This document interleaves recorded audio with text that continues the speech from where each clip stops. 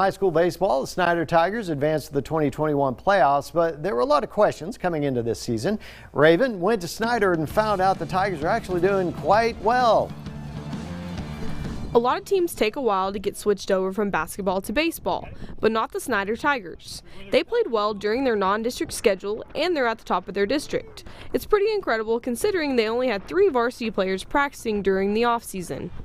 We've all kind of started playing as a team together just in a real short period of time, and so to be able to be this successful this quick and we just look really good on the field right now, and we're executing really well for not being out here for very long. And so I've been out here for all year long, but these other guys have just come in, and this is only like their 5th and 6th week out here on the field.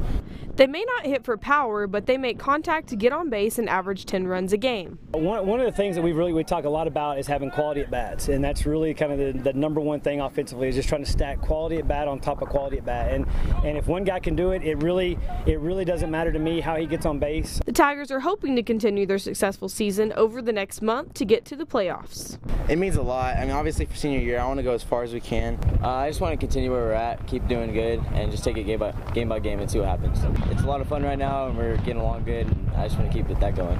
Just trying to get a little bit better every day, and if we get a little bit better every day, then I feel like when we get to the end, we're going to be in the middle of the hunt. That's really what we're trying to do, is we're trying to be in a fight for the playoffs, but it's a marathon, it's not a sprint. In Snyder, for BigCountryHomepage.com Sports, Raven Ray.